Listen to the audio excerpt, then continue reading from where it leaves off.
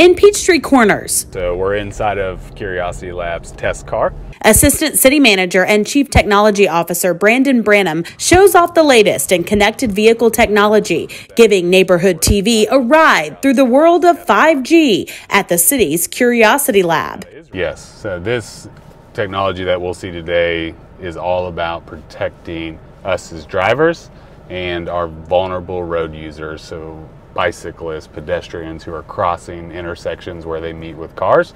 This technology gives advance warnings to vehicles about those pedestrians that are in the crosswalk or on a bicycle.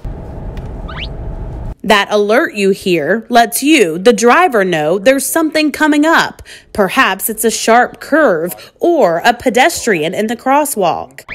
We're actually detecting that pedestrian through a camera. We get a lot of distracted driving, poor lighting quality. We talked about that earlier, is just lighting around intersections is so important.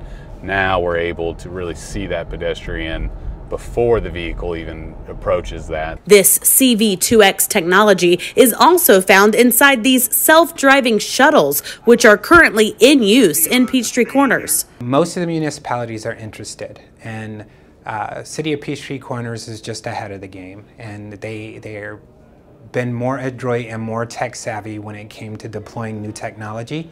And now they are being one of the leaders in the Atlanta metro area, where you have other leadership from around Atlanta coming to Peachtree to see what's being done. Louis Stallworth is the business development manager at Bosch. The technology is running. The technology is there.